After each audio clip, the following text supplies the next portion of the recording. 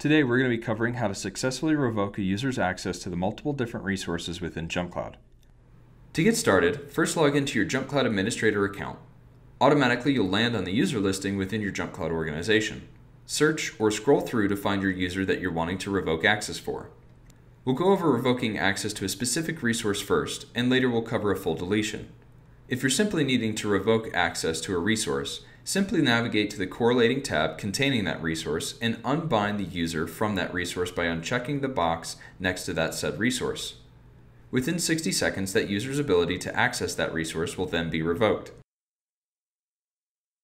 If you're needing to completely offboard an employee, you can perform a full user deletion within JumpCloud, and in turn, this will remove all access to any resource that their JumpCloud user account had access to.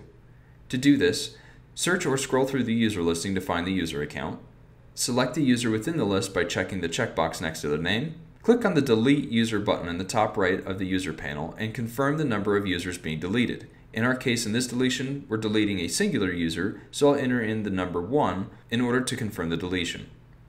Once this has been confirmed, this will delete the user from JumpCloud and revoke access to all associated resources that that user had access to within JumpCloud.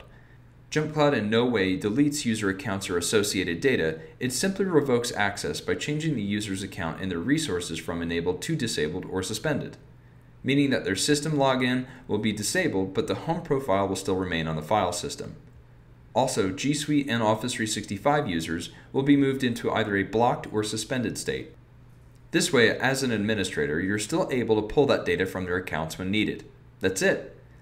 This concludes the tutorial video and module over revoking user access to their JumpCloud resources by either an unbind of a singular resource or a full deletion in the case of an offboarding of an employee.